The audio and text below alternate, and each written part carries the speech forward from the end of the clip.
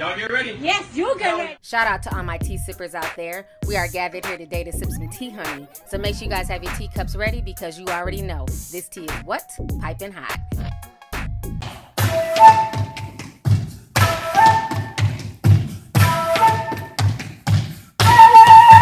All right, you guys, y'all know what that meme means. We haven't seen that meme in a while, but this story is about the pissy pie piper and all the girls coming out the damn woodwork once again, okay? So if you guys don't know, Joycelyn Savage basically took to her social media page to let the world know that she has something to say. She has some things to get off her chest concerning R. Kelly and everything she's been through.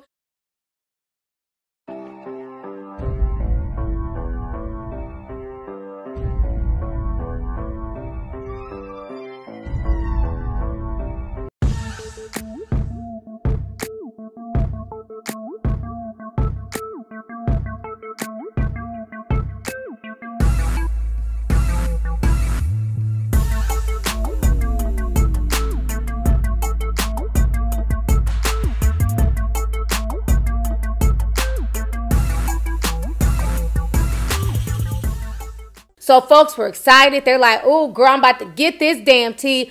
Only to find out, slow your roll, bitch. You got to pay for that tea, okay? So Joycelyn Savage basically let the world know that she's going to spill all the tea via Patreon.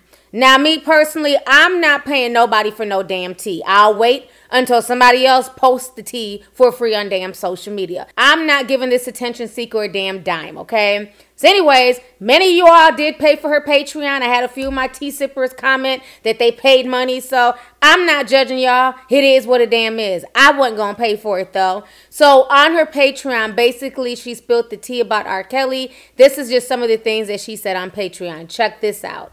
So Joycelyn wrote that by late 2016, she became aware that she was knocked up and she was pregnant by this monster. She says, eventually I ended up getting an abortion.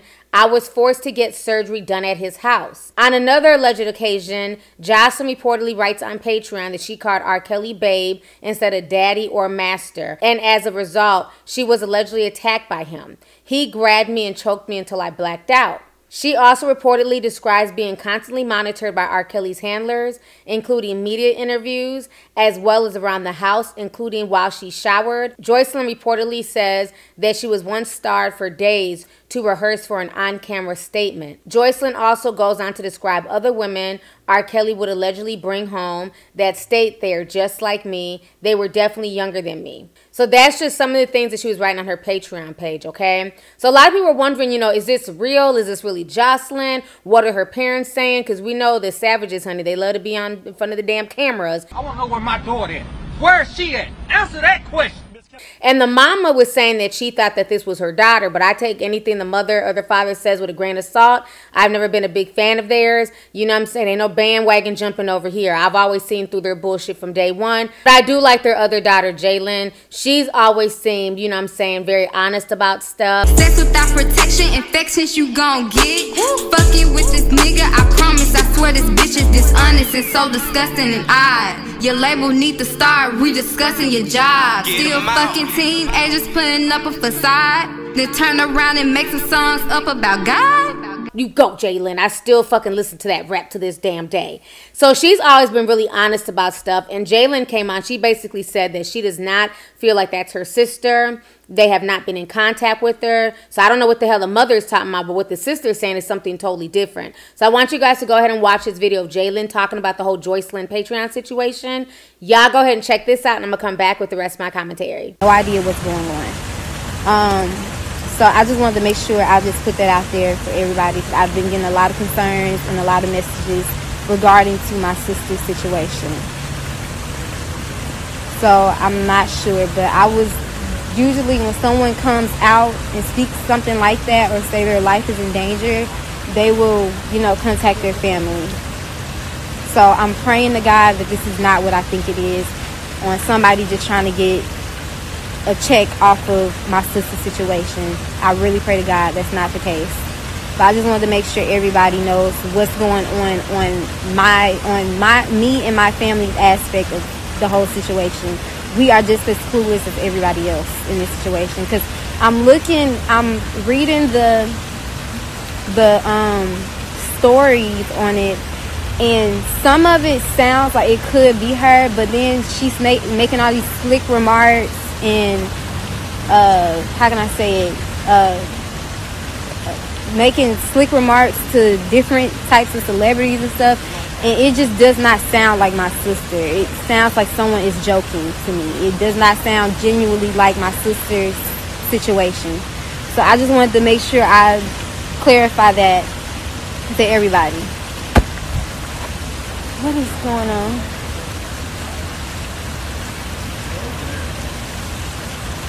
But and then I'm just as lost as everybody else.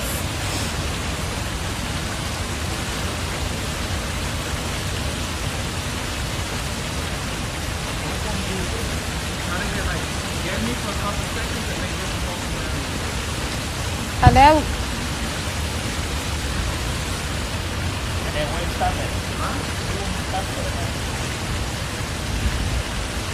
Like, show the whole view of like the. Well, no.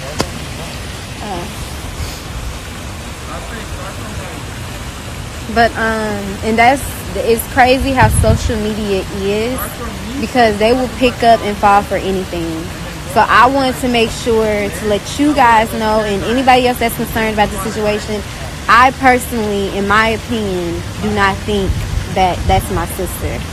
Even though it says Joycelyn Savage, and even though she follows me on that account and I follow her, I am just as clueless as everybody else in this situation. I want to know as bad as everybody else want to know if that's the real Joycelyn Savage.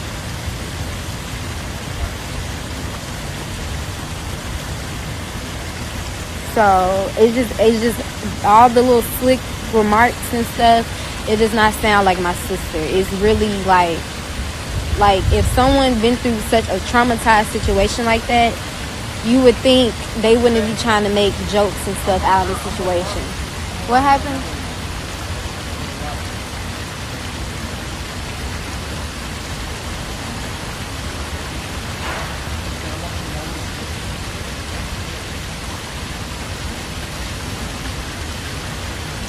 But that's all I have to say though.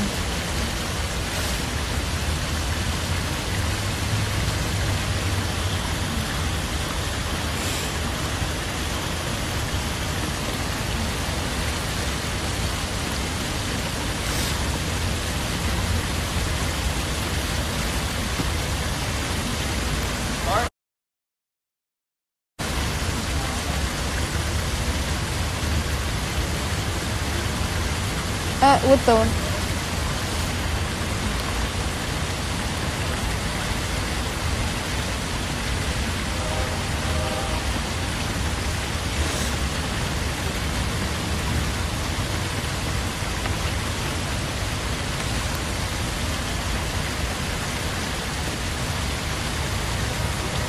But yeah.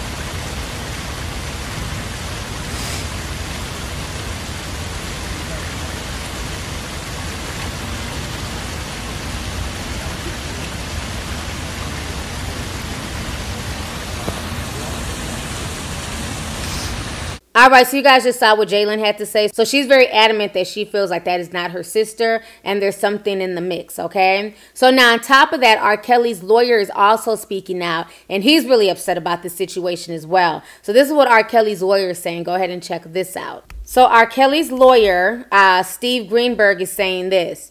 It is unfortunate that Joycelyn now seeks to make money by exploiting her longtime loving relationship with Robert. Obviously, if she were to tell the truth, no one would pay. So she has unfortunately chosen to regurgitate the stories and lies told by others for her own personal profit. We know the real facts, and it was not until the money ran out that she decided anything was wrong. Hopefully people will see it for hopefully people will see it for the obvious profiteering that it is. All right, so you guys just heard what the lawyer had to say, honey. He's since deleted that tweet because, again, people are weak on social media. They will post shit and then delete it instead of standing by what the fuck they posted. I've said from day one, as soon as I seen that there was a damn Patreon and there was some money to get, I said, this bitch is full of shit. I'm not paying for a damn thing, okay? I said it on Instagram. I knew she was full of shit. Now that the money has run out, all of a sudden you want to spill all this tea and tell all the business. And I've been calling that out from day one. Again, I've been keeping up with this R. Kelly bullshit before he even became popular. Just like when his staff jumped ship and then everybody wanted to start telling stories and start speaking out. But when they was getting checks and when they was benefiting, getting residual ass, okay, from the girls that R. Kelly was done with, it wasn't no problem.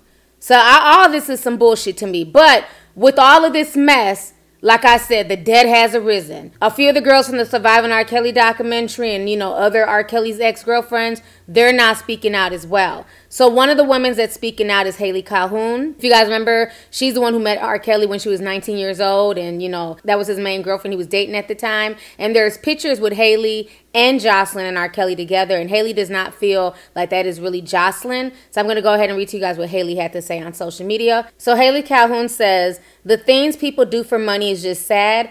I don't have sympathy. You had a choice. Shake my head. I just want the world to be smart at this point. Come on." And then she posted a picture with Joycelyn, R. Kelly, and her. So that is what Haley Calhoun has to say. So Haley Calhoun has never felt like a victim of R. Kelly. She said she made the choice to be his girlfriend because, again, there were benefits to being, you know, with R. Kelly. He has money. You know what I'm saying? He has a big-ass house. It's like a slumber party 24/7, you know, so she doesn't consider herself any type of victim. And so she doesn't consider herself a victim. You know, I don't consider her no damn victim. Okay, let's keep that real. So I do feel like there's a bunch of shit in the mix. But now one of the other girls from the Surviving R. Kelly documentary, she's speaking to TMZ. And basically she's saying that she doesn't know if this is really Joycelyn or not either. So y'all go ahead and check this out. At first I was really excited for her and happy. But as I've gone on to read the different chapters, I'm not really all that convinced that it's her. Really? How come? Yeah. Things that I've read, like one thing she said something about condoms, and Rob doesn't use condoms. Another statement she made about letting her speak. I don't understand who would be letting her speak, as well as she said something about her family not being able to be in contact with her family, and she's still not in contact with her family, so that makes no sense. So what about the allegations? Any of that ring true, or is this all kind of BS to you? You know, it sounds like some things that could have gone on. I've heard him have people call him daddy, never heard of him master. Daddy, definitely. I had an abortion. It wasn't forced, but definitely had an abortion. All right, so you guys just saw what Lisa Van Allen had to say. So she was very honest about, you know, her feelings about everything. She says certain parts could be true, but a lot of it just seems like, you know, basically whoever's running this account is piecing together, you know, bits of information from the R. Kelly documentary. So I think that's what she's kind of feeling, like they're taking bits and pieces from her story and other people's stories, and they're trying to, you know, basically say that they're the ones who went through it. So now, if that's not crazy enough, Patreon has now gotten involved. And this is what Patreon is saying. They're basically telling TMZ that this person has to prove who they are. They only have a few days to prove who they are. They have to send over legal documentation because at this point, they may be defrauding the community, the people who are sending her money. So this is what they said to TMZ. Go ahead and check this out. The company hosting the account told TMZ, Patreon tried Monday to verify the account. The owner of the account will have a couple days to provide proof that they are the real Joycelyn,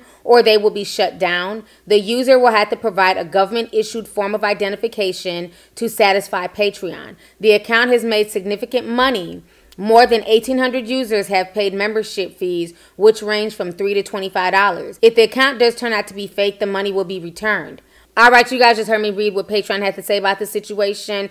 So like I said, everything is just looking shadier and shadier. The fact that she has still not been in contact with her family or her sister, you know, makes me feel like this account might be fake because, again, if you're looking for your freedom and you're looking to break the chains of R. Kelly, why not go back to your family? Now, another R. Kelly girlfriend, honey, has now made her debut on social media, okay? Azriel Clary, the one that, you know, that was the staunch defender of R. Kelly, along with Joycelyn Savage, has now taken to social media to let everybody know that she has a YouTube page, an Instagram page, and all that good shit. Y'all go ahead and check this out. So she posted her first post. She has pictures of herself, and it says, "Say less."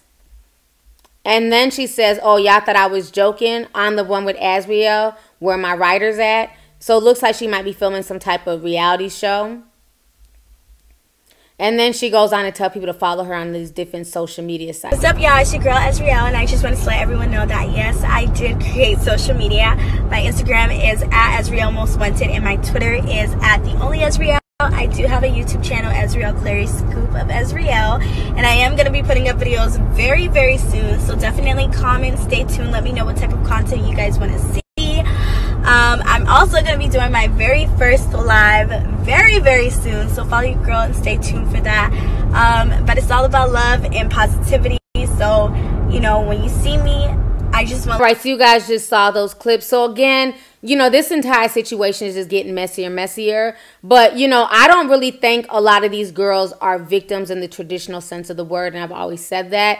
These girls are basically put on a platter and handed over to R. Kelly via their parents. And, I mean, at this point, they've been through so much and been brainwashed. It's just a bunch of mess going on. I think everything that's going on with this entire situation is crazy because, again, it cheapens it for the real victims of R. Kelly. As far as everything going on, I can see Joycelyn, I can see Azriel Clary coming out with books and everything else, trying to basically eat off of the scandal. Now that the money has gone, now that the lifestyle they have become accustomed to has slowed down and basically all but disappeared, now everybody's talking. Now everybody wants to come out on YouTube. Now everybody wants to come out with a book and come out with a Patreon and tell their business.